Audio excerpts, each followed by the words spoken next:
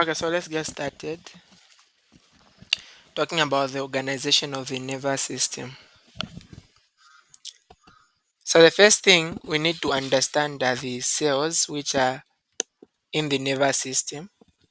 So the cells of the nervous system, we can divide them into glial cells and also neurons. When it comes to the glial cells, they can either be microglial or macro meaning big. Now the macroglial, these are just the macrophages which are present in the central nervous system. And then the macroglia can be divided again into either astrocytes or oligodendrocytes or Schwann cells. Oligodendrocytes only present in the central nervous system. Schwann cells only present in the peripheral nervous system. Astrocytes, these are the ones which form what we call the blood-brain barrier. And they can either be fibrous or protoplasmic. So this will be the easy division of the cells of the nervous system. But this is going to be now more. We can see we have got the central nervous system and the peripheral nervous system. The cells might be different, and that can come in MCQ. So for the central nervous system, we have got the astrocytes, we have got the ependymal cells. Now these ependymal cells, they line the ventricles of the brain, and they are the ones which are going to be able to secrete cerebrospinal fluid. Okay, those are the ependymal cells. And then oligodendrocytes, these are the guys which myelinate the axons in the central nervous system. And we can see that one axon can myelinate a lot. You can see it can do it here, it can do it also at that point. So it can actually myelinate a lot of axons, just one oligodendrocyte. And that can come as a question also. Also of the microglia, specifically in the central nervous system. And these guys are going to be able to fight diseases. You can see these are basically macrophages in the central nervous system. The peripheral nervous system has got satellite cells and Schwann cells. So satellite cells are not in the central nervous system, they are in the peripheral nervous system. And these satellite cells, when you get to view under a microscope, the let's say the cell bodies, you are going to see them at the periphery, at the end of cell bodies. So these ones are going to regulate just neurotransmitter levels. Let's say this nerve has to fire. So how much neurotransmitter, let's say the acetylcholine or the epinephrine it gets to release, these will be able to regulate. And then the Schwann cells, these are there for myelination in the peripheral nervous system. So we can see here that for oligodendrocytes, you can have one oligodendrocyte which is myelinating different axons. But for a Schwann cell, only one will be able to myelinate an axon. And then the ependymal cells, you can see they are packed together here, and those are going to be involved in the production of the cerebrospinal fluid in the central nervous system. So central nervous system, that is the brain and the spinal cord. And then the astrocytes, which are forming the blood brain barrier. So these will be the shapes. We said the astrocytes can either be protoplasmic or fibrous. So this can be the shape. This is the protoplasmic, this is the fibrous. So we can see that the protoplasmic cells are larger. Even of course the fibrous ones are going to be larger. They are all oval in shape. But then when it comes to color, the protoplasmic ones are going to be a bit of gray. The fibrous ones are going to be white. That is some histology about them for that sake. And then oligodendrocytes here, these ones are not that big. They are medium in size. But you can see that all of them, they look starlit. They look like a star in shape. Again, when you look at where are they going to be found, oligodendrocytes are going to be found in the white matter. We know these guys are involved in myelination, and the myelin is fat, and fat here is what forms that white thing that we are able to see. So they are found in white matter, and then the microglia can either be found in gray matter and or white matter. So we can see here the blood-brain barrier that has been formed, and then the ependymal cells here, which are on this side. We can see we have got a cerebrospinal fluid in the spinal cord, and then these guys are preventing the mixing of the blood and also the neurons there. These astrocytes here. As we already said, oligodendrocytes, you can have one oligodendrocyte myelinating a lot of nerves, but for the other one, which is the Schwann cells in the peripheral nervous system, only one can myelinate one nerve. It's important to understand also the part. As simple as this seems here, they can actually bring this one to be labeled. So we need to know the structure. So I've got the dendrites, the cell body, nucleus on the cell body. The beginning of this nerve before we can go to the axon is the we have got the hiatus there. Okay, and then we have got the axon. We have got the myelin sheath, which is basically these same cells. So the Schwann cells are the ones which form myelination. And then we have got the nodes. So between each myelin sheath, there is a node of Ranvier. And then we have got the terminal of the axons at the end. So also this is important to understand. The cell body is also called the soma. The nucleus is going to be a very large one, which is euchromatic, and then it is spherical in shape and it is centrally located. You can just find the MCQ where they say the nucleus in the cell body of the axon is eccentric, centric, and those terms. So this one is actually on the middle, so it is centrally located. So we also have cell bodies or cell substance, which are composed of rough endoplasmic reticulum. So if we hear of cell bodies, I've seen a question on this. It's composed of rough ER, and these ones are going to be basophilic, meaning that they're supposed to stay blue in color. Upon, let's say, if we are using the H and E stain, they should stain blue with the H and E. So they should stain with the hematoxin, which is basophilic. Okay. And then you also have Golgi complexes. And the Golgi bodies, these are going to be near the nucleus. Near the nucleus. The beginning of the nerve here, before we can go to the axon, is the hillock. I think I mentioned hilum instead of hillock. So those dots that we see inside is going to be nasal board, which is basically rough endoplasmic reticulum in this nerve. So the Golgi apparatus is only in the cell body, but mitochondria can be found throughout the cell. So this is important to understand. I've even highlighted this because it can be found in a multiple choice. So Golgi apparatus is only present in the cell body, while mitochondria can be anywhere. But how do we classify neurons? Neurons can be classified as either being unipolar, bipolar, pseudo-unipolar, or multipolar, just looking at looking at the cell body. So if we connect the axon at the end of the cell body, that is going to be unipolar. You can see we don't have dendrites for this cell body. And for such a neuron, examples where we can find it includes the mesencephalic nucleus. This is of cranial nerve of 5 cranial nerve. So I've got these are going to be basically found in cranial nerves.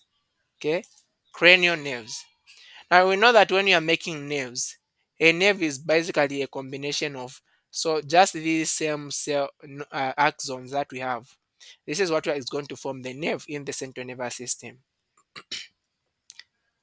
And then when we have got the cell body, and then you have got either dendrites or axons. So you can have an axon and a dendrite, or both as axons or dendrites coming out. Two of them, that's bipolar. Examples we are able to find this one is going to be purely sensory, and by sensory meaning that is found in nerves which come out of the central nervous system going to the body, and not motor. So these ones include the sensory cochlea, vestibular ganglia. So in other words, you need to know that it is sensory. Actually, sensory is supposed to go to the central nervous system. And then the pseudo unipolar, pseudo, it looks as though it is unipolar, but it's actually not unipolar. You can see we have got two, uh, you have got a dendrite or an axon which are coming out, but then you are only connecting to the cell body once. So that is pseudoinpolar. And these guys are going to be found in the sensory ganglia of the spinal cord. These are the ones which we are able to see a lot of times. You can see things like when we are drawing a typical spine. Okay, we are going to mention the typical spinal nerve. We have got things which come out as you are drawing. Something is going to come out if you can remember the structure of this typical spinal nerve. And then multipolar, these ones are going to be, these are motor neurons.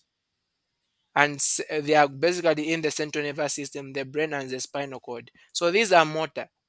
Multipolar are motor neurons, and then bipolar, these are sensory neurons. So sometimes they can give examples and then they ask us to identify what kind of neurons are going to be found there. So pseudounipolar found in sensory ganglia. A ganglia is a collection of cell bodies, and then different from this one, which is purely sensory, which is the bipolar. It can be found in anything that is sensory. Okay, so this is how a nerve is going to be made. You are going to have an axon, and then you have got a lot of axons put together, and then they're going to be surround. One axon is going to be surrounded by endoneurium. If you put a lot of axons together, they are going to be surrounded by a perineurium, and then if you put a lot of these together, they are going to be surrounded, and that to be by the epimechium. So you have got epi, peri, and then endo as EPA, ep. So this one is just telling us about the comparison of types of nerve fibers. We have got the group A fibers, the group B, and the group C. The group A, they are the fast, they are the thickest, and they conduct very fast. Why? Because they are myelinated.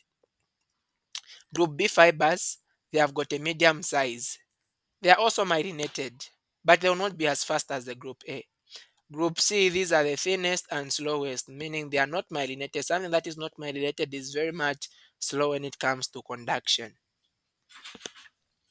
So what happens if a nerve dies, or let's say if a nerve is cut? How does it degenerate? So that is called the Wallerian degeneration of peripheral nervous system axons. So the first thing that will happen is, look at here, we have got the axon is severed. Look at this point here, it has been cut. And then what will happen is that the proximal portion of the severed axon is going to seal off and is going to swell. The distal portion is going to degenerate. So you can see this is the part. So this portion was hit here, and then what happened was the proximal portion swell. So you can see this portion has swollen. And then the rest of the part, which was this side, is going to die. Of that portion that is attached to the muscle is going to degenerate. And then after there, now the neuromyocytes are going to form a regeneration tube. So first a tube is going to be formed. We can see a tube that is appearing there. The growth of a regenerating tube that is appearing there. After that tube is appearing, then the next thing that happens is that the axon regenerates and remyelinates. So the axon starts to grow now. You can see the axon is starting to grow. And then there's myelination that is getting to happen. And then you are going to have now reinnervation. So the axon has now reached back to the muscle where it was cut. So that is called the Wallerian regeneration. So these axons can synapse with other axons. A synapse is just a joining or meeting of axons. So these axons can meet with other axons. So you can see a cell body of one axon can meet with the terminal end of one axon, and that is called the axosomatic synapse, because you are having the soma, which is the cell body, with the axon, so axosomatic. You can have the dendrites of one axon synapsing with the axon of another axon. So that will be axodendritic synapse. And then you can have the axon of one axon of one nerve synapsing with the axon of another nerve. So that will be axonic synapse. So these are some injuries that can happen to the nerve. I've got a neuropraxia. So structure of the nerve is going to remain intact, and here the nerve has been hit, but then the structure of the nerve remains intact. So recovery can be within days. And then the other one, which is the axonomesis. Here, this is going to be a bit severe. There's disruption of the axon. So the axon has been hit, but distal connective tissue architecture remains intact. So that portion that attaches to the muscle is really not hit. And then the neuromesis. This one is very critical. Here you have got a complete disruption of the nerve and the surrounding connective tissue. So the nerve has been hit, the surrounding connective tissue has been hit, so it is really bad for this one. So a surgical intervention has to be carried out. Now talking about the nervous system, it can be split into central or peripheral. We know the central is the spinal cord and the brain, and then the peripheral. The peripheral are just any all the nerves coming out of the central. It can either be autonomic or somatic. Autonomic is something that you can't control. Okay. So this one, the somatic has to do with internal organs and the glands. This is very important. Internal organs and glands. So what innervates the internal organs is actually the autonomic and not the somatic. What innervates glands? Because you don't say, okay, it is now time to secrete sebum, secrete. No, you don't do that. So what to control that is the autonomic. So the autonomic can either be sympathetic or parasympathetic, while the somatic can be sensory or motor, meaning you can either be taking the nervous system towards the central nervous system from, let's say, mostly a muscle or towards the central nervous system. So starting with the central nervous system, so first we need to understand a collection of neurons within the central nervous system is called the nucleus, while a collection of neurons outside the central nervous system is called the ganglia. Correct? So these we are calling neurons, we are just talking about cell bodies. So cell bodies in the central nervous system is the nucleus. Cell bodies in the peripheral nervous system, ganglia. While nerve fibers or axons in the central nervous system is a tract. And then nerve fibers or axons outside the central nervous system, that is in the peripheral nervous system, is a nerve. So in the central nervous system, we don't have a nerve, we have got a tract. And then we don't have a ganglia in the central nervous system, we have got a nucleus.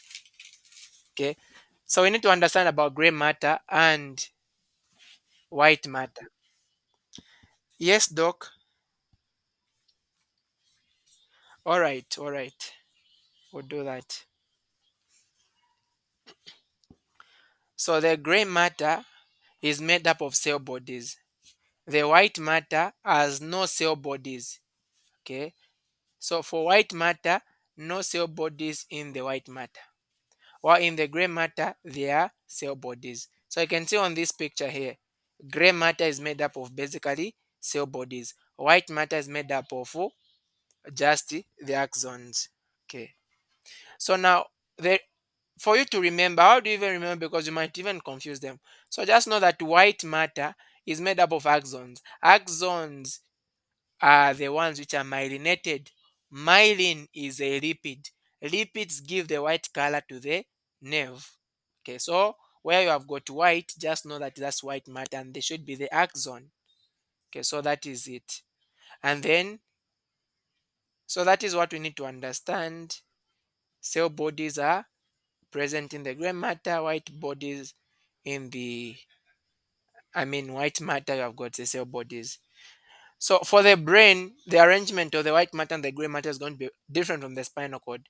For the spinal cord, the cell bodies are on the middle. So that is where we have got the gray matter on the middle. And then on the periphery, that is where we have got the white matter, meaning that is where we have got the axons. But for the brain, the axons are actually at the end. That is where we have got the the gray matter. Actually, the gray matter is at the end, meaning that is where I've got the cell bodies, and then the axons are on the central portion. So it is important to understand this. You know how multiple choice questions can come. So white matter on the middle, gray matter at the end. That is for the brain. Spinal cord is going to be different, opposite.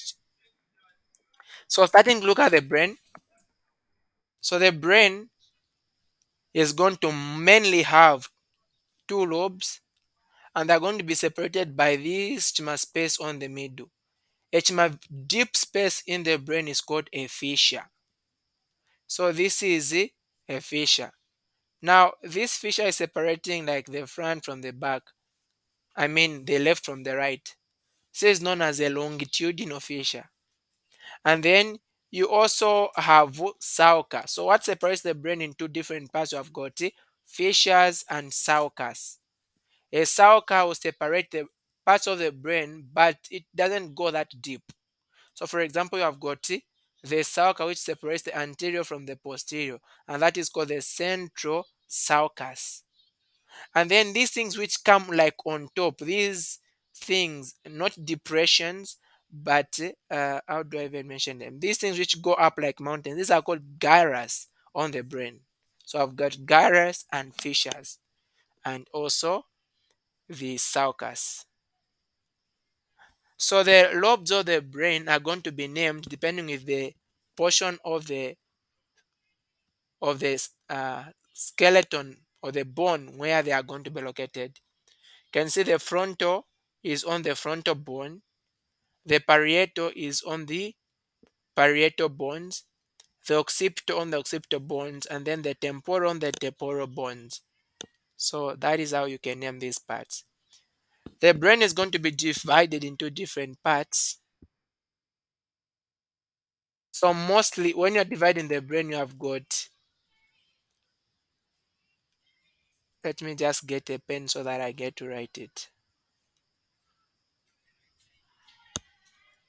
Okay.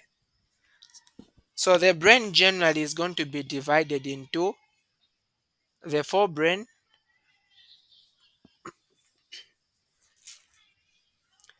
and then the midbrain.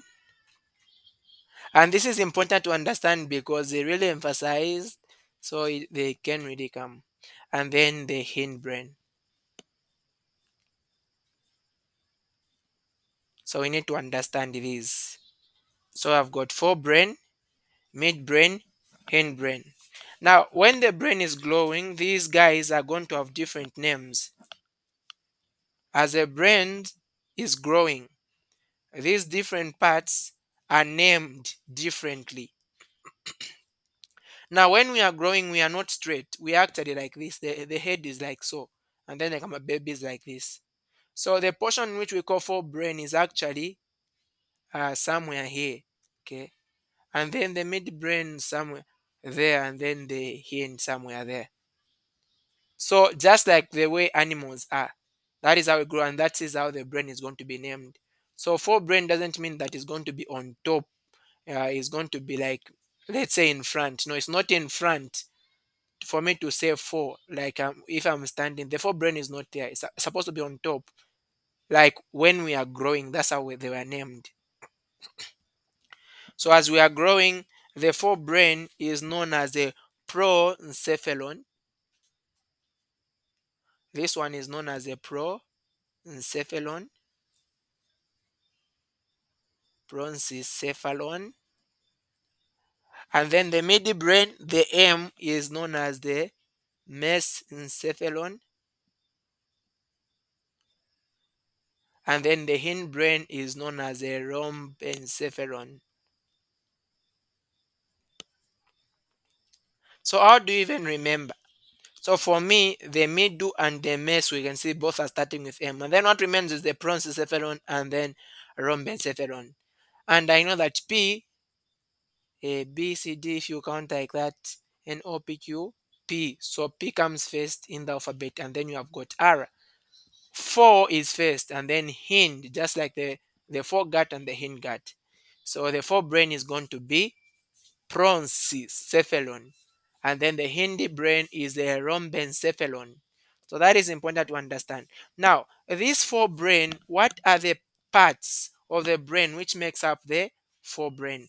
Again, we need to understand that. So for the forebrain, it is made up of basically two parts. We have got the biggest part of the brain, which is the cerebrum. This is the outer portion which is known as the cerebral hemisphere. The other one is called the diencephalon. So these are the two parts. Now, embryonically, these guys are also going to have their own names. The cerebrum is called telencephalon, and then the diencephalon is known as thalamencephalon.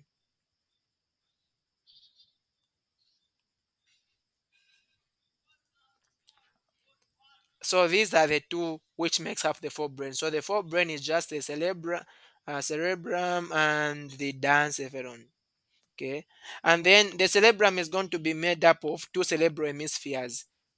You are going to have two cerebral hemispheres. If you separate this thing like that, you are going to have two hemispheres, and those hemispheres, they are going to be divided each into four lobes.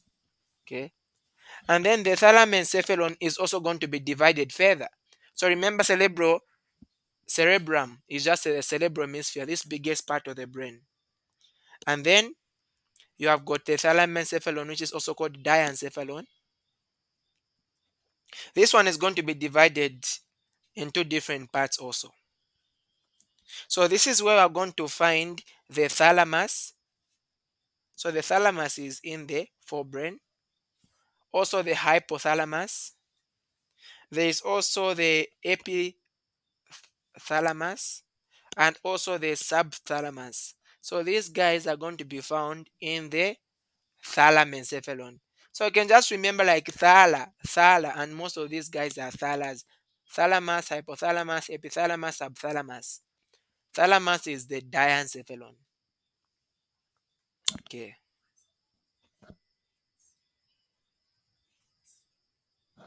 All right. So you can actually use a mnemonic to remember that. So you say H, that is the hypothalamus, and then the E from the epithalamus, and then you can get the S, which is from the subthalamus, and then the T from the thalamus. So that's HEST. Those are the parts of the thalamencephalon. If you come to the midbrain is going to be made up of four different parts. So here I've got the first one being the crus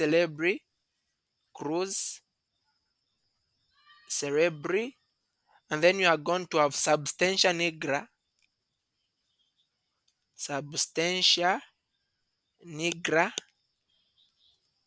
You are going to have tegmentum,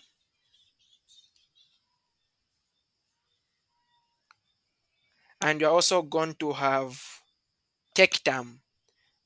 So you know multiple choice are very interesting. So these are going to be the parts of the midbrain: crus cerebri, substantia nigra, tegmentum, tectum.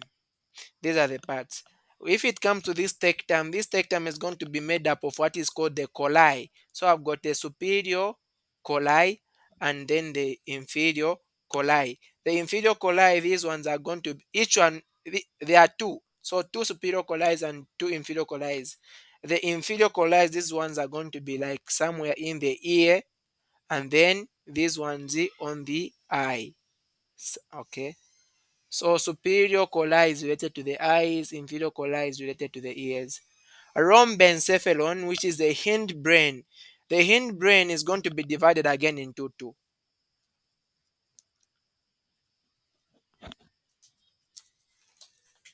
It's going to be divided into the metencephalon and the myencephalon.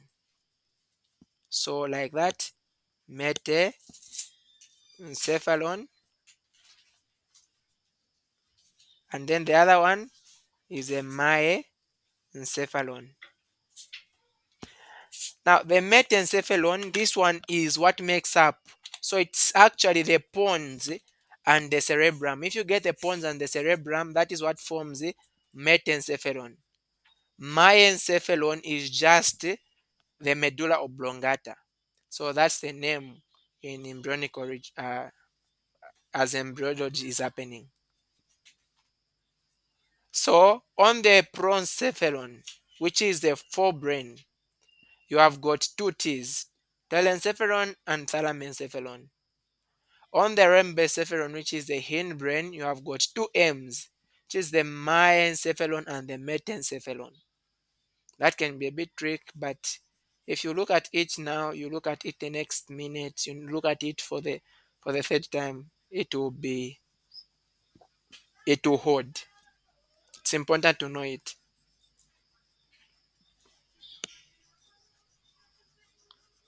So those are the parts of the brain which we've talked about. And now these are the structures that we can see here.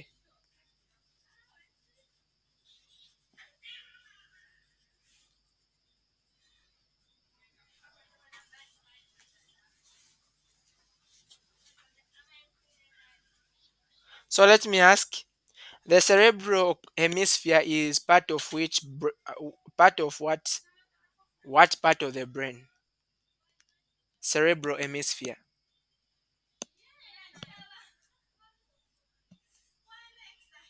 It's part of which part of the brain?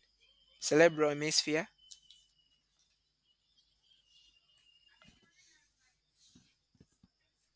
Nothing? Okay. So the brain is going to be divided into different parts again. So we've seen how we've divided the brain. General is going to have the forebrain, the hindbrain, and the uh, forebrain, midbrain, hindbrain. But then you also have what is called. You can also divide the brain into different portions because it has got the brain stem, the stem of the brain. The brain stem is just this thing you can see here, like this my thing which is inside there. So it has got three parts. The brain stem has got three parts. It's going to have the pons, it's going to have the midbrain, and it's also going to have the medulla oblongata. So which ones are the pons? So look at here. I think we can see the entire of this. So we have got the diencephalon. Remember we said the diencephalon is part of this is like the forebrain together the cerebral hemisphere. But the brain stem itself, just the three parts, midbrain, and also some parts of the hindbrain. Now, we would have said midbrain plus hindbrain. We are not saying that. Why? It's made up of the midbrain. Instead of saying hindbrain, we are just getting the pons and the medulla oblongata. Why are we not just saying hindbrain? Because we are leaving something here. We are leaving out the cerebellum. Cerebellum is not part of the cerebellum is this structure which is here. It's not part of the brainstem. So if we had these three structures, we would have said the brainstem is just the midbrain and the hindbrain. But then this structure is not there, so we are not going to say that. And again, we would have just said, okay, the brainstem is just the metencephalon. But we are not saying that. Why? Because the metencephalon is made up of the pons and the cerebellum. The medulla oblongata is the myencephalon. So, but here we have got pons and medulla, so we can't say it is metencephalon. So this is what we can see here. You can see if we bring out what is inside there, we have got the diencephalon. The diencephalon, we have got the hypothalamus, which is this big part. You can see from the hypothalamus, we're having this kind of small gland. What is the name of this gland? The pituitary gland. And then on top of the hypothalamus, you can see we have got the thalamus there. This portion between the diencephalon and this down portion, that is the midbrain. So we have got the pons, which is the next part after the midbrain, and then we are going to have the medulla oblongata. From the medulla oblongata, we're going to go into the spinal cord. So I've got spinal cord, medulla oblongata, the pons, and then the midbrain. From the midbrain, now we have got the forebrain. This guy here, that's a cerebellum. So we already mentioned this, I've already talked about this. Okay. So tissue of the cerebral hemisphere, the outer layer we already said is gray matter, and that is the cortex. And then the deeper, which is the medulla, is made up of white matter, which is, remember white matter, we said for it to be white matter, it means it is made up of lipids, and lipids are surrounding basically the nerves. So this one is just made up of nerve fibers, and we said nerve fibers in the central nervous system, that's a tract. Okay, so the basal nuclei are going to have something called the basal nuclei. These are located deep within the white matter. They are an exception because white matter should only contain fibers.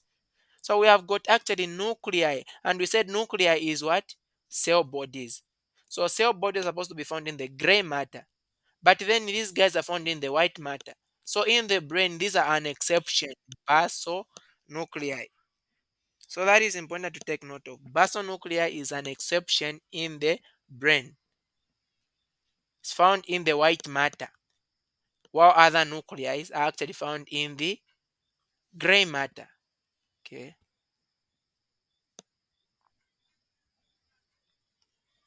So we also have meninges of the brain.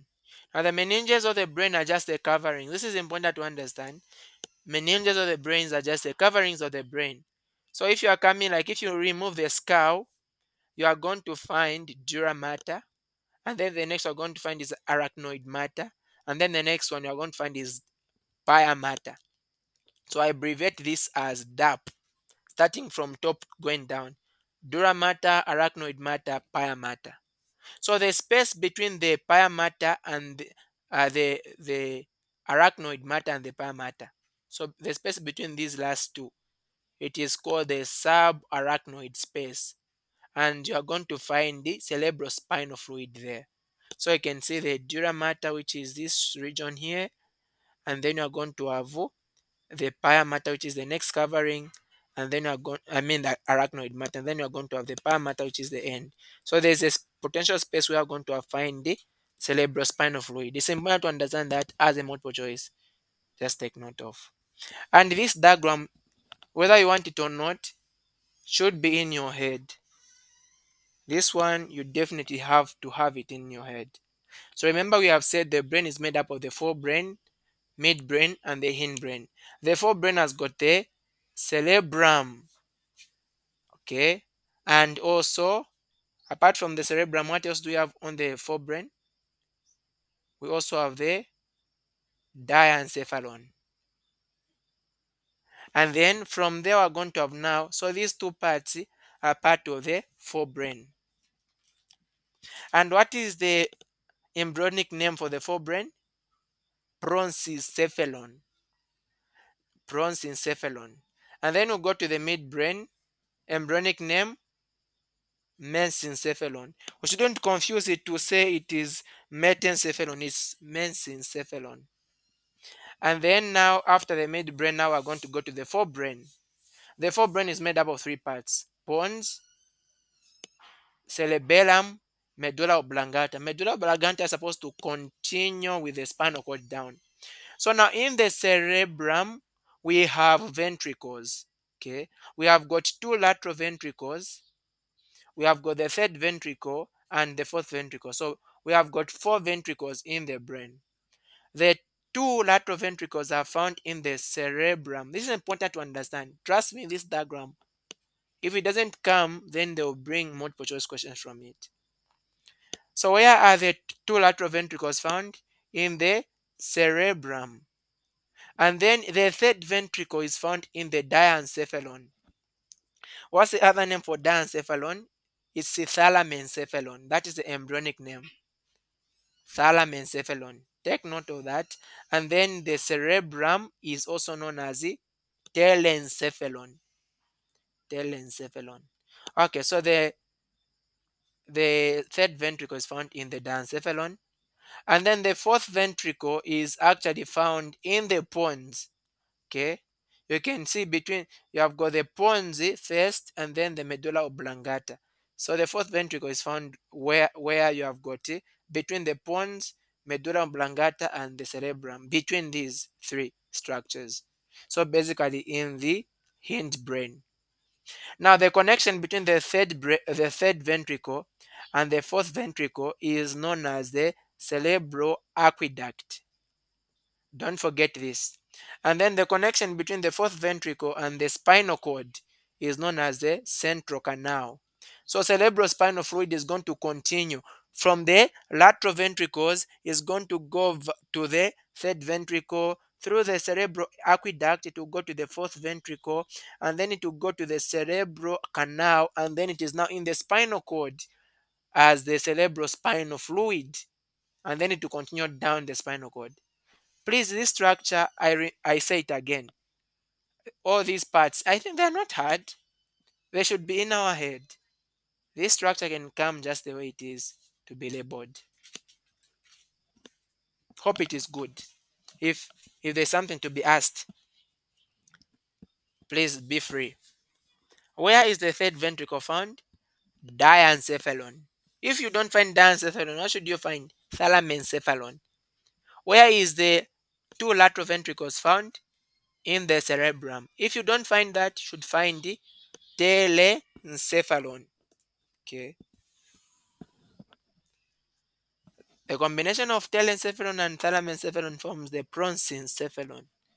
All right. So this is another view that we can see. You can see the two lateral ventricles there. We have got the third ventricle, and then we have got the fourth ventricle, and then this is the cerebral aqueduct, and then this is the central canal going to the spinal cord there. So remember we said cerebrospinal fluid is formed by ependymal cells.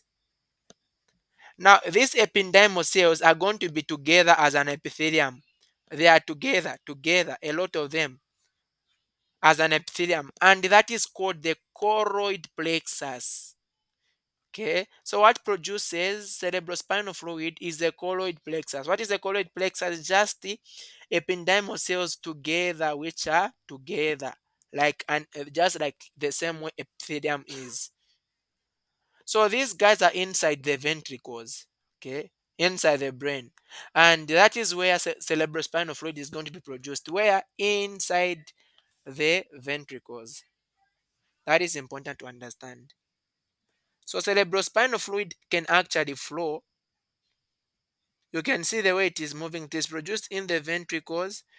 It will go around. You can see it can also go up into the arachnoid space. It can go like that. It comes, and it can also flow down into the central canal going to the spinal cord. So it can flow around the spaces in the brain. And then the spinal cord. One thing important to note about it is 42 to 45 centimeters long. Very important. It is going to extend from the foramen magnum. This is a space in the bone of the head. This space here, foramen magnum, that is where it is going to start. Okay, and then to the junction between the first and the second lumbar vertebrae. This is very important. So the spinal cord is going to end on the junction between the first and the second lumbar vertebrae, not thoracic, lumbar vertebrae. That is going to be in adults, but in children the spinal cord is much longer and it ends on the third lumbar vertebrae. What should be the reason? Look at this. Let's say this is in a child.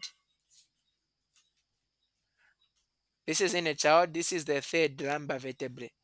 But then in an adult, you find that it is ending on here between one and second lumbar vertebrae. The reason for that is that the spinal cord is normally not growing. It's not changing, but the bones are growing. So the bones are becoming bigger and bigger. And so where the third portion was, it actually grows going down. And so you end up with the brain, the spinal cord ending on the first and second junction of the lumbar vertebrae, but in children it's still on the third.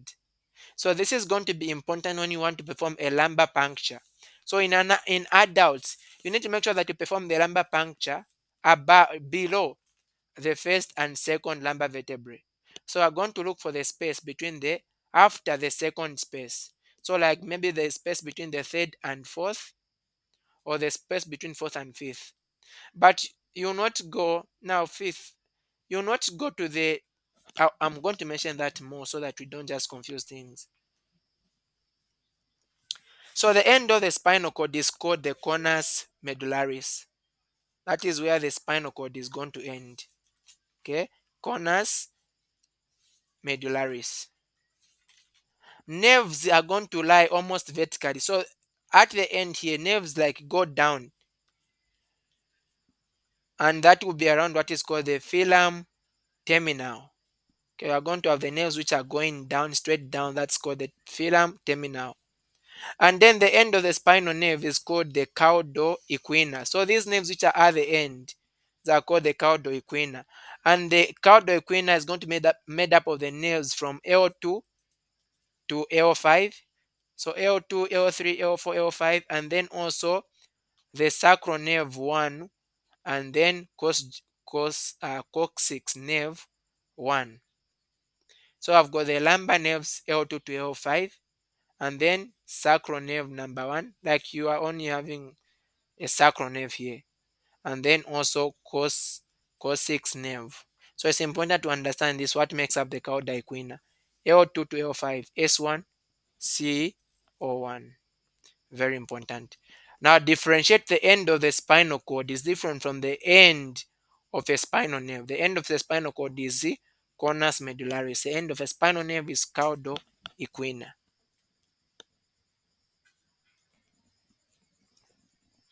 So if you cut the spinal cord on the middle, this is what you'll be able to see. You can see you have got different uh, horns. You have got the horn which is in front here. How do you tell that it's in front? You just see a very big fissure. So if you see something that goes very much deep, it's called a fissure. And then at the posterior side, it's not a fissure, it's called a sulca because it's not that deep. Remember what we said, something that is very deep is a fissure, something that is less deep is a sulca. So on the posterior side, you have got a sulca. It is not that much deep. Immediately you see that, just know that that's a posterior. On the anterior, you have got a fissure. So you have got this horn. It's called the anterior gray horn because that's having gray matter. And then I've got the posterior gray horn. You also have the lateral gray horn. Now the lateral gray horn is specific for where the autonomic nervous system is, because autonomic nerves will actually come from the lateral gray horn and not from anything else. So that is important to understand. And then you have got nerves can come out from the posterior side. So I've got a root that comes out. Remember, when you are having nerves coming out of the spinal cord, they'll start as roots, they'll go as trunks, and then they'll continue as the rest as divisions. You're going to have the cords, you're going to have the branches. So I've got dorsal roots, roots coming from the behind, and then ventral roots, roots which are coming from the front. Now on the dorsal side, you can see I've got sensory nucleus, basically sensory. And then on the ventral side, you have got motor. This is important to understand. Okay, where do sensory nerves go? Do nerves move out of the spinal cord, or they go towards the spinal cord? Which ones are sensory and which ones are motor? Between A and B. So motor is going out, sensor is going towards, and that should be the opposite. Okay. So let me just talk about this one. You can give what is called spinal anesthesia. Spinal anesthesia, you want to make sure that the caudal equina, these nerves which come down, they stop functioning. So what you do is you look at your where this pubic crest ends, on top of the pubic crest. If you follow the top of the pubic crest, the top part is going to be L4. So you are just going to move like one step up. Okay, the top part is going to be L4. If you find the space, if you go up, it means that like you are going to be feeling it. You are going to feel the spinous process of L4. If you just come on top of the of this crest, feel the spinous process of L4. If you just move one step up, you are going to feel the spinous process of L3. If you move a step down, you are going to feel the spinous process of L2. Okay, so you can do your you can punch, you can inject your anesthesia between L3 and L4, or between L4 and L5. So these two spaces you can inject there. Remember, the spinal cord in an adult is going to end like between the first and the second spinal nerves. I mean lumbar vertebrae. So meaning between L3 and L4 is going to be safe because the spinal cord has already ended. If I punch between L2 and L3, I might injure the spinal cord. And any injury to the spinal cord, it might be very bad. A person might not even be able to move. But in children, we know that the spinal cord ends at what? At L3. So in children, I shouldn't punch between L3 and L4. I should do it between L4 and L5. I want to do it away from the spinal cord. So that is very important. So a spinal anesthesia, you just want to paralyze these nerves. Let's say, for example, you are there's giving birth, so I want to paralyze the nerves starting from the umbilicus going down.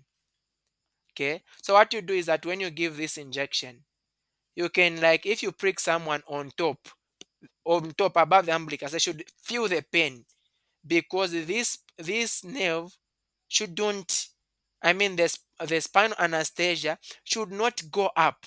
The reason is you want to do it this side to paralyze the nerves which are down. Why? If you paralyze the entire body, you are going to also paralyze the muscles which aid in breathing.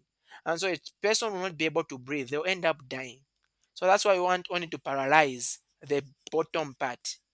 So after doing the spinal anesthesia, if you prick a person on top above the umbilicus, they should feel pain. But if you prick them down, they shouldn't feel any pain.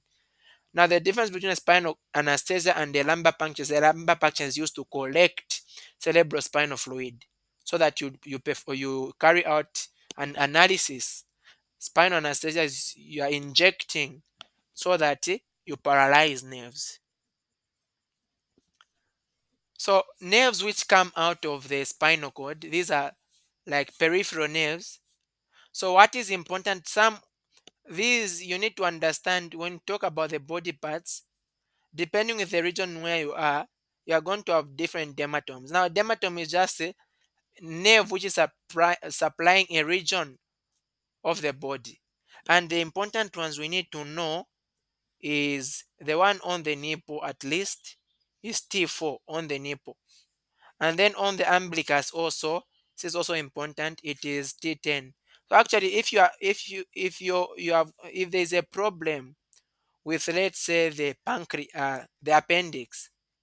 The appendix is supplied by like the same nerve, T10. So if there is pain on the appendix, the pain can be referred to the umbilicus. So at least these ones we need to understand them. These two at least they are important. You can look at the others too to just look at them, but these two at least you need to have them. These are common ones which are on this table should be able to know. And then we need also to know cranial nerves. Very important. All the cranial nerves we need to know them. So I've got 12 cranial nerves.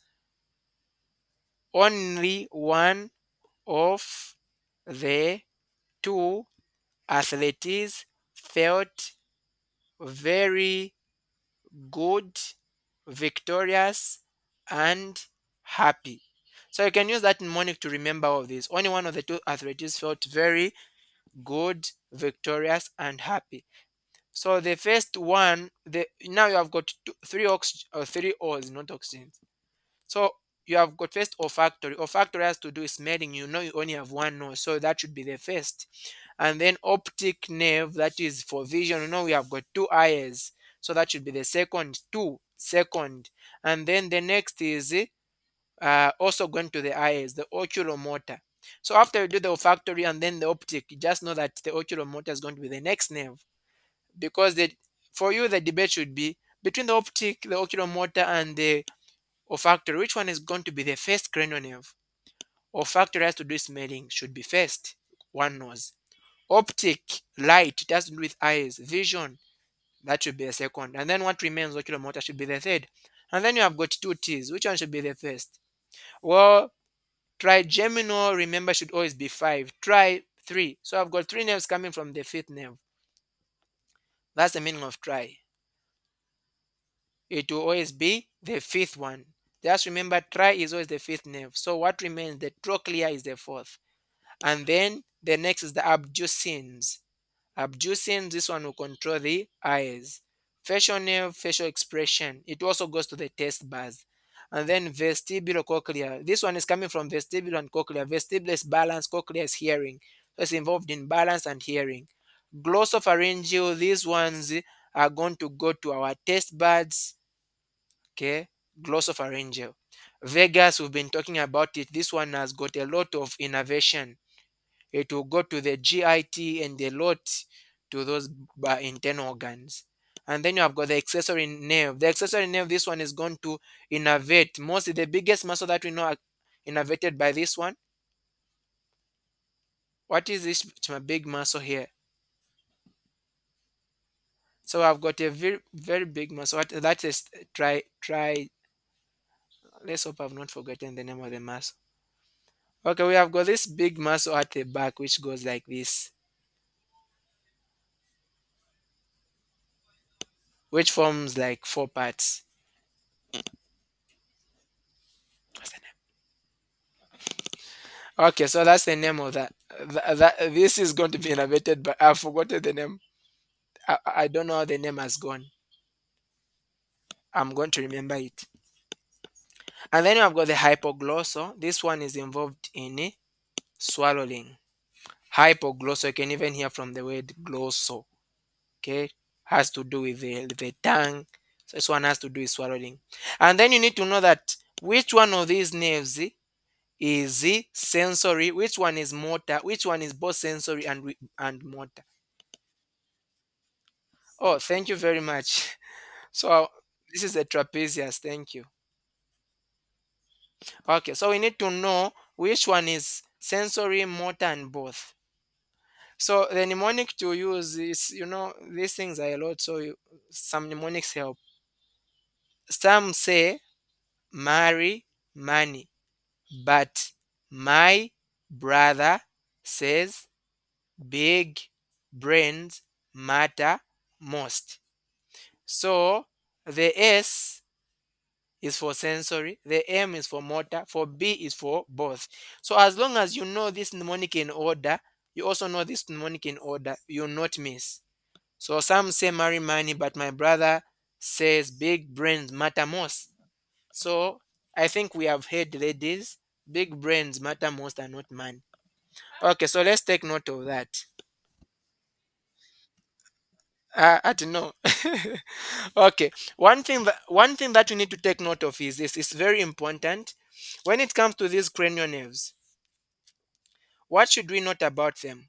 There are some cranial nerves which are specific, like which are going to the eyes. And if you can see, a lot of these cranial nerves are going to, like cranial nerve number 2 is going to the eyes, okay, for vision. Cranial nerve number 3 is going to the eyes. And then cranial nerve number, if we see number 4 is also going to the eyes, you just keep number 5. Number 6 is also going to the eyes. So you can see, actually, also for the trigeminal nerve, which is cranial nerve number 5, it has got a part that is also going to go there. So you can see, like, just starting from 2 up to 6, you can just exclude the 4. So all these guys are going to the eyes. So take note of that. 2, 3, 4, 6 dedicated to the eyes.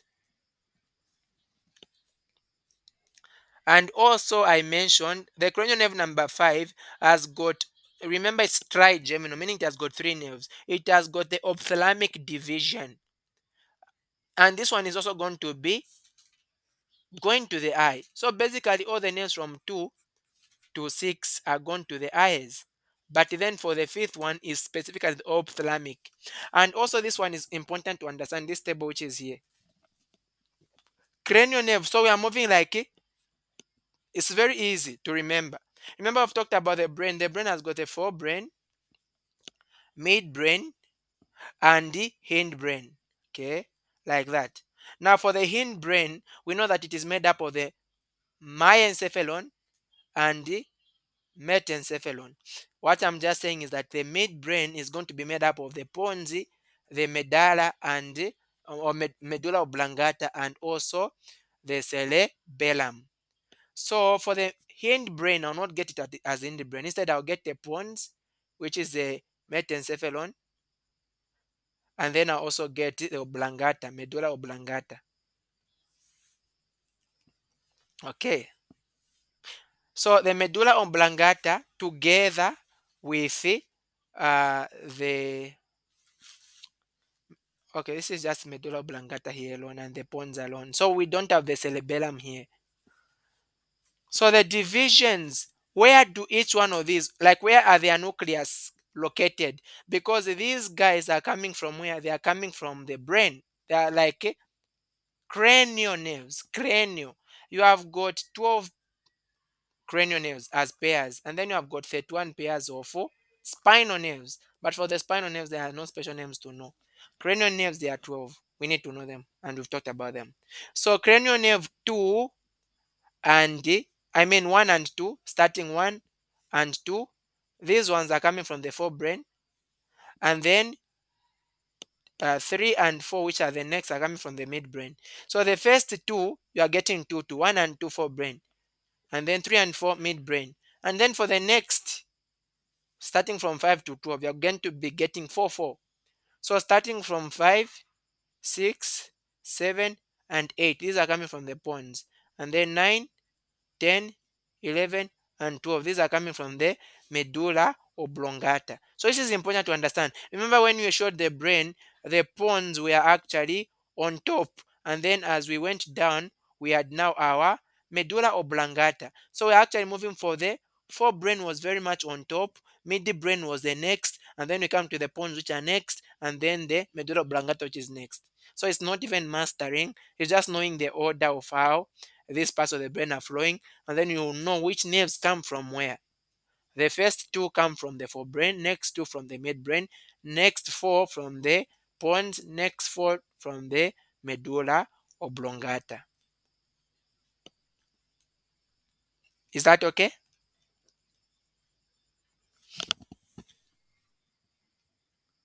Okay, I bet that's okay. Now, these nerves can either be somatic or autonomic. Every time we hear autonomic, it means it is either going to glands or it is going to internal organs. Somatic is going basically to muscles. Okay. Now, for the somatic, we have got the general somatic afferent. Afferent means we are going towards the central nervous system. Okay. So the general somatic, now these are somatic going towards the central nervous system. So these ones are going to be sensations like for pain, temperature, touch, pressure, and those things. So where are they coming from? Skin, muscles, tendons, joints. These are what? These are all somatic. You can see we are not having glands here, and we're not having any internal organ here. So here, if you hit your skin, you actually feel pain, and that is going to be carried by the genosomatic. And then you are going to have genosomatic efferent. Now, efferent is moving away from the central nervous system. So these are basically cranial nerve 2, cranial nerve 3, 4, 3, 4, 6, 7. And then you have got the visceral ones. Visceral ones are going to mucous membranes, the glands, and the blood vessels. Okay.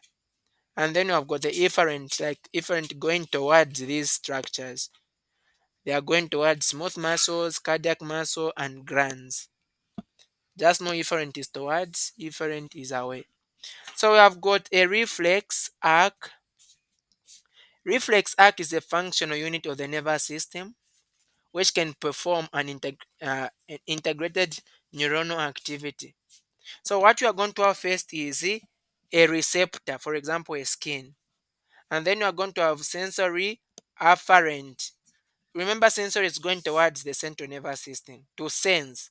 And then motor, you are going now towards the structure, so it is efferent away from the central nervous system.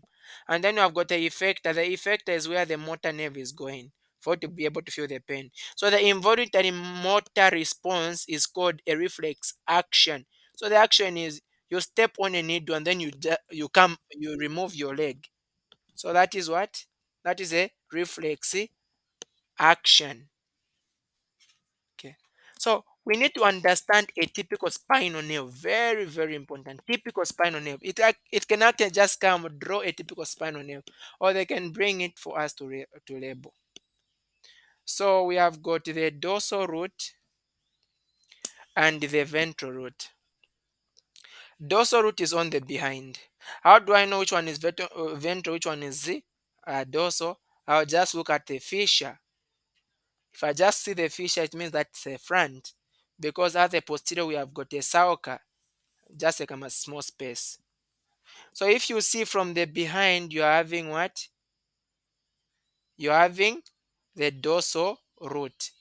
And the dorsal root is sensory. Please take note of that. Very important. Dorsal root is sensory. If we say sensory, it means that it is afferent. It goes, fibers take information towards. Now for the ventral root, it is motor. We are taking information away. Okay. So the ventral root, if you look at the dorsal root is going to have a ganglia. If you are drawing the typical spinal nerve, don't forget about the dorsal root ganglia. So there's a ganglia here. Now the ganglia is before these two roots join. Okay, that's a ganglia. And that is called dorsal root ganglia because it's on the dorsal root. And we said the ganglia is the collection of what? Cell bodies in the peripheral nervous system. Now we know that when roots join, let me help us remember. Remember to drink cold beer. So when roots join, you are going to form a trunk. A trunk is what we call a nerve. Trunk. So when the dorsal root and the ventral root join, we are going to form our spinal nerve, which is just a trunk. Spinal, the trunk that is going to be formed when you combine these two roots. Very important. Now look, information is coming like from the ventral direction. It goes like that. It goes like this. It will come and pass via the YT remi communicates. It will go to this structure which is called the sympathetic ganglion. Sympathetic ganglion. And then it will go back via the gray remus communicates. This is very important. Look at this. It didn't just come direct like this and then it went like this. No, it didn't do like that. It went like this and then it rounded and then it came like this. So the arrow is always going to enter from the white remus communicants. Okay, it is entering by the white remus communicants and then it goes to the sympathetic ganglia and then it will go back via the gray remus communicates. So since this is gray and this is white, which one do you expect to be myelinated and which one should not be myelinated? So the white should be myelinated. Remember, those are multiple choice questions. And then after then, now the fiber will come out. So just at this point, you can see you have got fibers which can actually move out. Now remember, this is the posterior side. So you can have the dorsal means posterior, dorsal remus, and this one which continues is the ventral remus. Why? Because it's going in front. Okay, that division is going in front. You have got a division which is going behind. Now for the division which is going behind, which is the dorsal remus, you are going to have a division that is going to go like this. You are going to have a division which is going to go like that. So you are going to have two divisions. You are going to have the lateral division and the medial division. So this one you can see it is like going away from the spinal cord. That is lateral. This one actually was supposed to be like going to this direction a bit. Okay, so that is going to be the medial. Take note of that. You have, so the dorsal ramus is going to divide into medial and lateral. You are going to have one. These are branches. You are going to have, remember we moved from all the way from the nerve itself, it went to the ramus. So from the ramus, we're going to have the branch which can either go, this is supposed to be like going medially. Just a drawing here, don't let it confuse you. This one is much longer. It is going away from the spinal cord. That is the lateral. So I've got the lateral branch and the medial branch. And then if you come now to the ventral ramus, this one which is going in front. The one which is going in front, it will give these branches which are going to our muscles. So these are muscular branches. Now it also divide. Look at this. This branch is going away from the spinal cord. So that is the lateral branch. And then this one is going in front. It is continuing to go in front. That is called the mid. This is supposed to be actually the, okay, it's anterior branch here. So you have got the lateral and the anterior because it's going in front. Lateral because it's going away from the spinal cord. And then from there, the lateral one is also going to divide. The lateral cutaneous, this is cutaneous because it's going to the skin. So I've got lateral cutaneous branch and the anterior cutaneous branch. So you're going to have a branch that is going to the behind. So that is a posterior branch of the lateral cutaneous branch.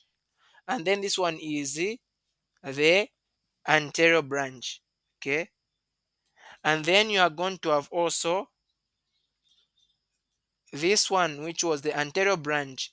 You are going to have this one which is going medially, so that's the medial branch, and this one which is going laterally. So please take note of that, those parts. They can bring this to be labeled, or they can ask us to, actually get to draw it. Nerve plexuses.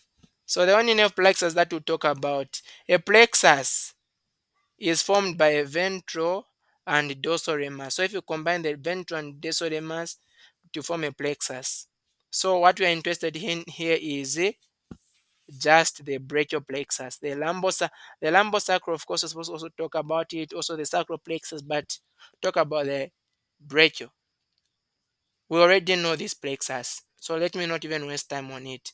It's made of C5, C6, C7, C8, and T1. You can see when the roots for C6, C5, and C6 join, we form this trunk, and this trunk is up, so it's a upper trunk. C7 continues along as the middle trunk, and then C8 and T1 will join to form the lower trunk. Now from all of these trunks we are going to have anterior and posterior divisions. All the posterior divisions are going to merge. And from a trunk we go to the division, so we are going to form the posterior division. And then the anterior division of the upper trunk and the middle trunk are going to merge to form this division. Now this division is on the lateral aspect, so that is the lateral, that's the lateral division. And then we are having also this one which is continuing here. Where is it coming from? From C5 and T1, it continues down there. And then from divisions we're going to have nerves, different nerves. Important nerves from the upper one that we need to remember: musculocutaneous. And then of course this one is going to again merge. So the upper cord, or the lateral cord actually, is going to merge with the medial cord, giving us one nerve, one common nerve, medial nerve. So let this not be something that should confuse you. You have got data, you are very much dataful. Okay. So medial nerve, every time you see an M, it means the upper one is musculocutaneous, median, and then ulnar. And then it is the one on the posterior to give you axillary and radial. It is important that you know where these guys are coming from, because in the makeup test that we had, they brought right about the course and relations of the radio nerve, starting from the beginning till the end. So state from where it's coming from. So I need to state it's coming from C5, C6, C7, C8, and T1, and then mention everywhere it is passing, structures that it is going to PS, structures that is going to innervate, until you reach where the hand is. So that is how it came the makeup. So you see, anything is possible. Okay, so this guy, this radio nerve is going to pass, it was going to continue, it will actually go on the scapula, it was going to pass in what is called the quadrangular space. From the quadrangular space is going to round, actually it's going to pass not in the quadrangular space. What passes in the quadrangular is going to be the axillary. It's going to go in the triangular interval. It follows what is known as the radial groove together with the profunda brachial artery. It will continue down, it will pass down on the where I've got the cubital fossa. It is going to innervate, the radial nerve is going to innervate muscles on the posterior compartment of the, which one is arm and which one is forearm? Okay, on the posterior compartment of the brachialis, this upper portion, that will be the triceps brachii.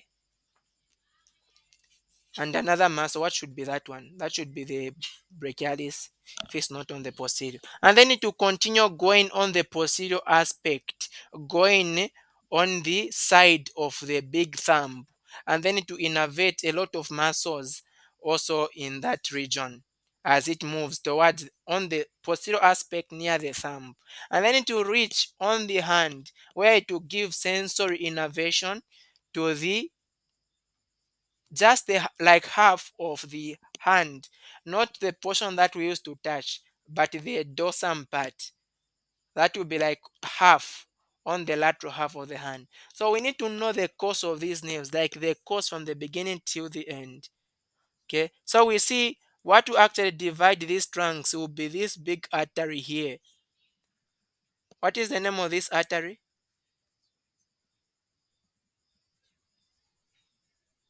So we have got this big artery here that is going to go together.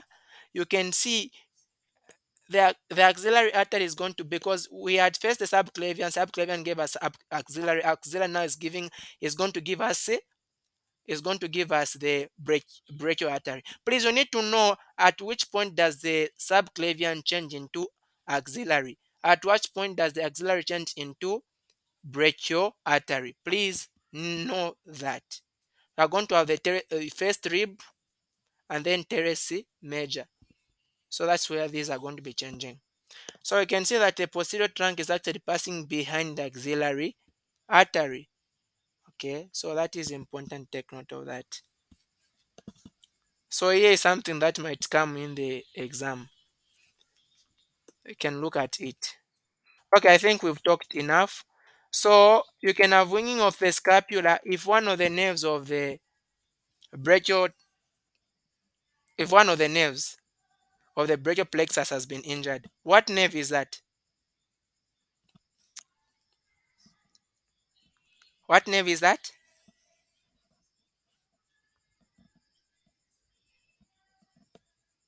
No answer. So long thoracic nerve which innervates the serratus, it should be the serratus anterior. If that nerve has been hurt, you are going to have winging of the scapula. You can see here you have got wrist drop. So wrist drop is caused when there is a injury on the radial nerve. You can use the mnemonic Dr. Coma. So this is drop, it's radial nerve. Okay, claw hand, ulnar nerve. And then you have got the median nerve. This will be like the hip hand. You can see if the humerus, the shaft of the humerus has been broken, has been injured, the radial nerve can be hurt. Apart from the radial nerve, also the profunda brachial artery can be hurt because these two structures move together. But if I'm talking about the surgical neck, what rounds the surgical neck? The artery is posterior circumflex humeral artery, and then the nerve is the axillary. So these two, if there is a surgical neck injury, these two structures can be hit, and you should be able to tell what should happen. For the radial nerve, if the radial nerve has been hit, then you are going to have wrist drop. So if you have got a fracture on this structure, you are more likely to have a wrist drop. Okay, I'm going to skip these. Just look at some questions. It's a lot. Okay, let's look at these questions. And I'll specifically go to what we've talked about. Let's start with this one. Which vertebral level? These are all from exam questions. I think I need to just mention this so that it's easy. The sympathetic nerves. The sympathetic nerve can either, I mean the autonomic nerves can either be sympathetic or parasympathetic. Sympathetic is known as thoracolumbar because like you have got thoracic nerves and the lumbar nerves. Parasympathetics are also known as craniosacral because they are made up of cranial nerves and sacral nerves. Okay, so these are the ones we have. We have got on the parasympathetics. Remember saying parasympathetics. One thing that helps me to remember parasympathetics, I always think of the vagus. Vagus is parasympathetics. I know that vagus is a cranial nerve. So if I know vagus is cranial nerve and is parasympathetics, cranial parasympathetic, I remember okay, it's craniosacral. So craniosacral is parasympathetics. And then what remains is going to be thoracolumbar. Okay, so for the parasympathetic nerves, you have got the ciliary, ganglia, submandibular, sphenopalatine, and otic ganglia. Please, these ones you need to know. Ciliary ganglia goes to the eyes. Okay, basically, submandibular will go to these ones which control saliva, like the submandibular and sublingual salivary glands. You are also remaining with one salivary gland, which is the parotid. The parotid, it is going to receive innervation from the otic ganglia. Otic ganglia. Now, these ganglias, they are coming from cranial nerves 3, 7, and then you have got what number is this? 11, and then you have got 9. So like these are special numbers 3, 7, 9, 11. We're moving like in what numbers are these? What do we call them? Even numbers or even numbers, odd numbers, I mean. And they're all prime numbers.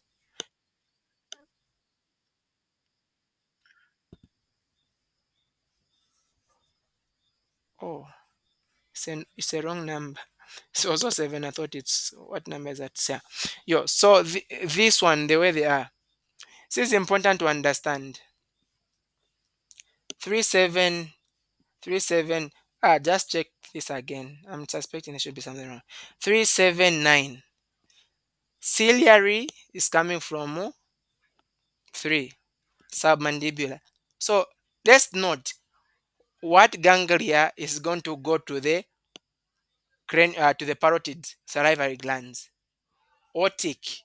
For the other salivary glands, it's going to be submandibular. And then the lacrimal gland, these ones, lacrimal should be about tears and those things. These ones is the pterygopalatine, also known as this phenolpalatine. So just take note of that. Okay, these are the ones we can see. Parotid glands, we are saying these are going to be coming from the otic. And then these two are submandibular. These are the ones we can see. You can see the ciliary ganglia is basically to the eyes. The otic ganglia is going here to the parotid glands. And then the pterygopalatine is going to the lacrimal glands. Okay. And then the submandibular down there. And this diagram, when please go and look at it. This diagram can come for us to label. Go and look at it. It can come. It mostly comes on that section for the structure.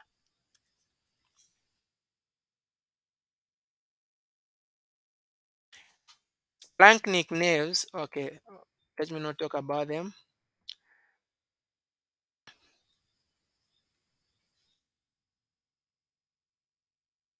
Okay, now we can answer.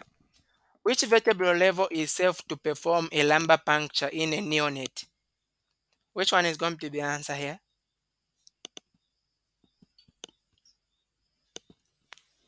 Anyone? Okay, it's C. Okay, thank you. Which of the following nerves is in the substance of the parotid gland? Which one is going to be in the substance of the parotid gland?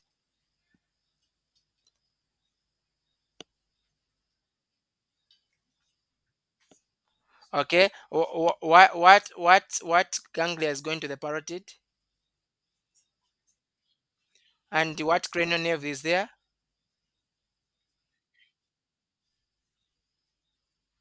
What cranial nerve? What is the name of that one?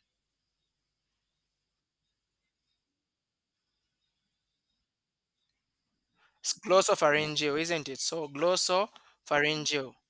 Remember what we said, the mnemonic: only one of the two athletes felt very good, happy, and victorious. So you have got this here, glossopharyngeal.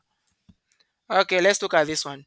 Sympathetic fibers in the greater splanchnic nerve arise. Yeah, I was supposed to talk about this, but I didn't mention it. So you can just read it through. So I'll not talk about it.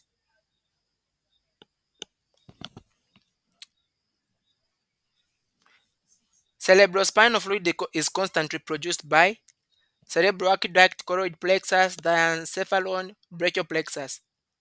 Which one? B, correct. Let me go to this one. The third ventricle lies in the cerebral hemisphere, diencephalon, cerebellum, brainstem. B, also diencephalon. Okay. Which of the following is related to the nucleus? Nucleus: neurons outside central nervous system, neurons inside, nerve fibers inside central nervous system, nerve fibers outside. Which one is going to be the answer?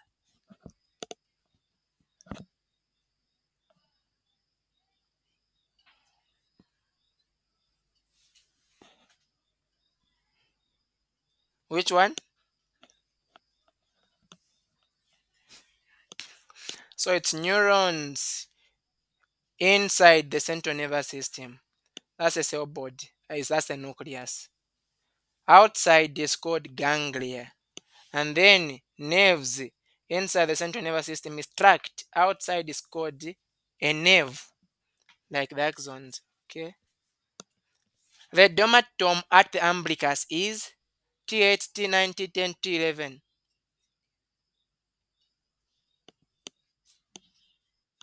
T10. Good.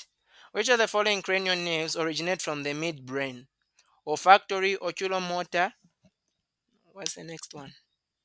Abducent, facial.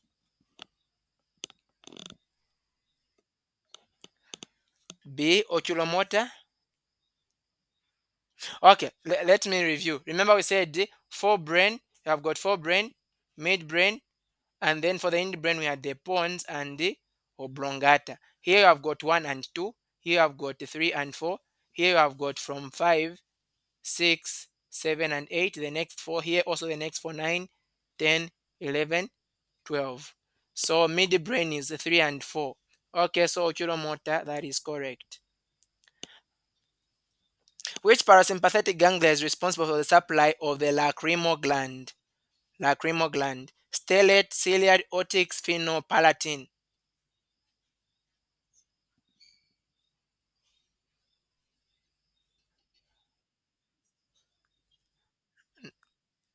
Remember, C is otic. Otic goes to the parotid. So it is sphenopalatine. Which of the following cranial nerve is purely sensory? Purely sensory. Vestibulocochlear, glossopharyngeal, trigeminal trochlea. So remember, let me write the numbers one. Let me just remove space here.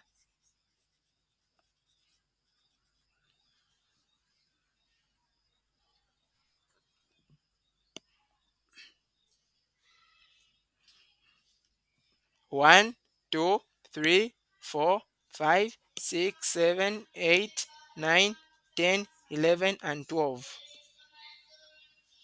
Some say marry money, but my brother says big brains matter most. So from what you've been given, let me also write them. Only one of the two athletes felt. Is that felt? Okay, let me start. Only one of the two athletes felt. Felt is supposed to be what letter? F. Felt very good, happy, and what? Victorious. Actually, felt very good, victorious, and happy. The victorious should come first. So what you've been given here is vestibular, cochlear. This one. What you've been given again is glossopharyngeal. Where is the glossopharyngeal? 9. It's supposed to be 9. It's here. And then the next one is trigeminal 5. Oh, it's 5. Sorry, not this one. And then the next one is trochlea. Okay, also 4 has been given. So which one do you pick? Okay, the one which is purely sensory. Sensory.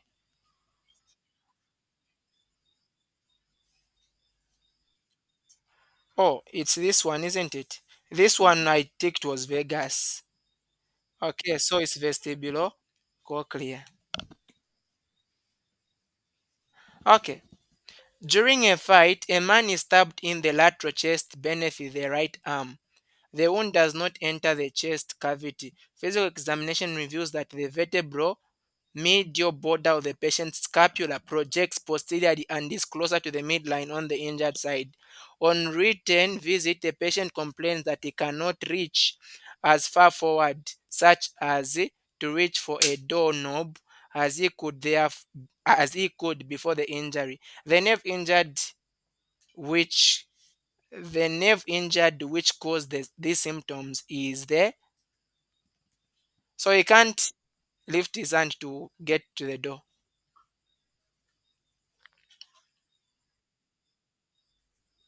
Long thoracic. Now, long thoracic, we're talking about the winging of the scapula, or maybe patient's scapula project. Okay, I think that you are analyzing projects posteriorly. I think that they've mentioned that, isn't it? Yes. A person sustains a left brachial plexus injury in an auto accident. After initial recovery, the following is observed. The diaphragm functions normally. There is no winging of the scapula. Abduction cannot be initiated. But if the arm is helped through the first 45 degrees of abduction, the patient can fully abduct the arm. From the amount of information and your knowledge of the formation of the brachial plexus, where would you expect the injury to be?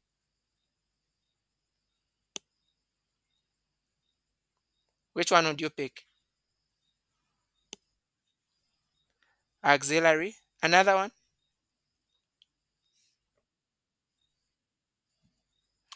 Posterior cord. Okay. Is there another option?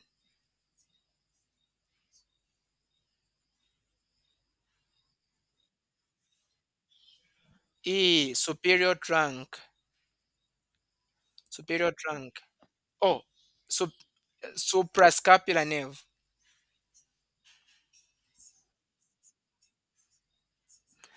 Okay, so for you to abduct the first 15 degrees from 0 to 15, the muscle that is involved here is supraspinatus. And then from 15 to 90 degrees, the muscle that is involved is a deltoid. And then the next, like from 90 to 180 degrees, the muscle that is involved here, there are actually two, the serratus anterior and the trapezius.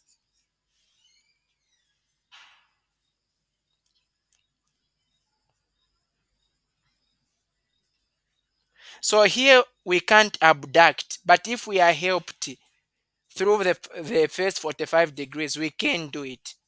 So meaning we can't abduct initially. So in other words, the question is asking what nerve supplies the supraspinatus.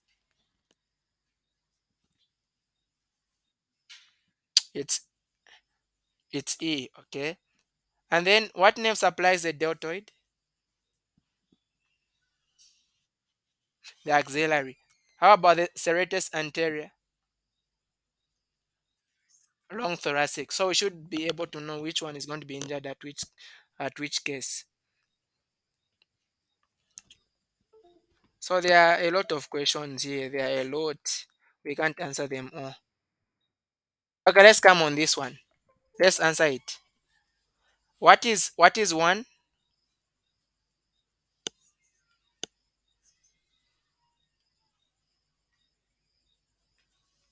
One C7. What is two?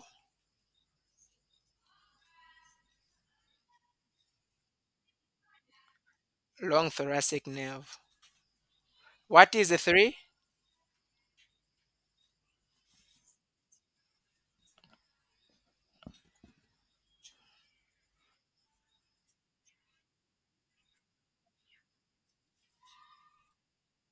Anterior division. But this answer is not, it's not complete. So remember, this is of the middle trunk. You also have anterior division of the upper trunk or the lower trunk. So if you say this, you know how the department is, isn't it? So anterior division of middle trunk. Let's go to four. What is four?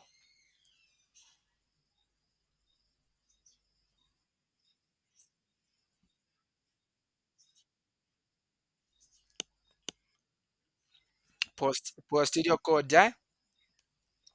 And then five,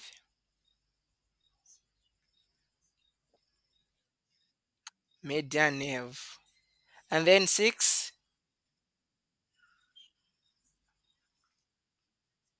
ulnar nerve. And then seven, musculocutaneous. And then eight,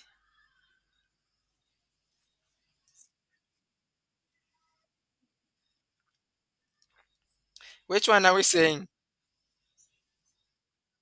Saxillaria? Which one are we saying?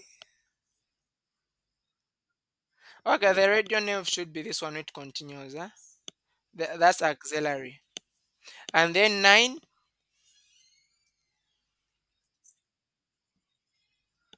this one, upper trunk. And then 10,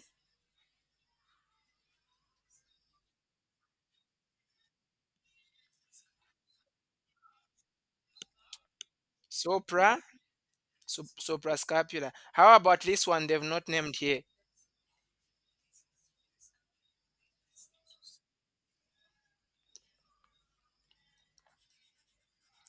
This one they've not numbered. This one, suprascapular. And then this one, dorsoscapular. How about this small one which is down here? Nerves to subclavius muscle. Let's number this. These are three which are here. These are three. Starting with this one,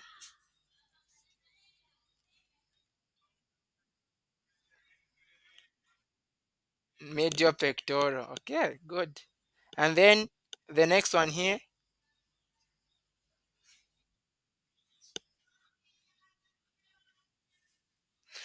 So this is the mm, uh, medial cutaneous brachial. Which one is the brachial part? Which one is the arm? Which one is the forearm? Up or down? Okay, so it's arm. So medial cutaneous nerve of the arm, and then medial cutaneous nerve of the forearm. How about this one, which they have not named here?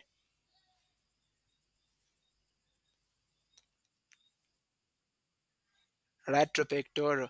And then these three which are here, these three here,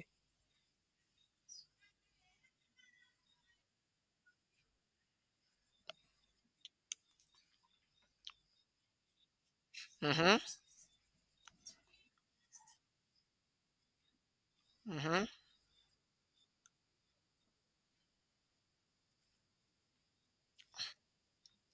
Okay. So you have got upper on top, middle on the middle, and then lower on the bottom. Middle subscapular is also called thoracodorsal. Okay, let's name this one. You see, what is one?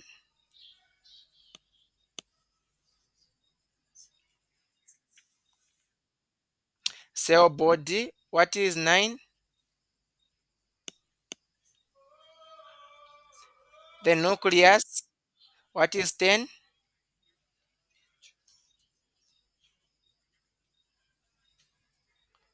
Dendrites.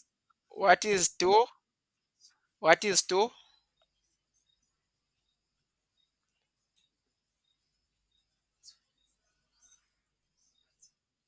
So that's it. High loc. High loc. You forgotten, and then three. There's no other name. And then three. That's it. Axon. Four.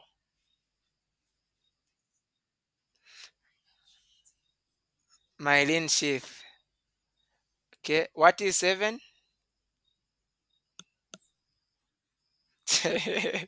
So you've seen this one. They've specifically pointed. You can even see the nucleus. So what is forming the myelination there? Swani. Yes. And then five. So the myelin is seven. What is five? Nodes of Remvia. And then what is that one at the end?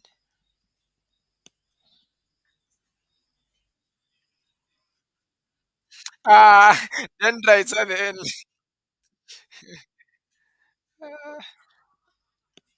So that's a nerve terminal. And then what is this one? They've showed the arrow. Ha. Apai.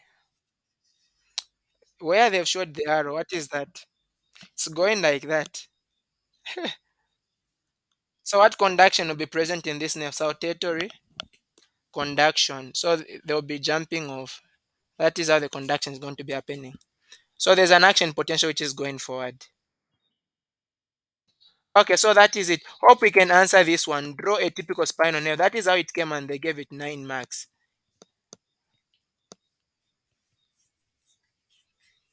Okay, so we are going to end here. Thank you so much.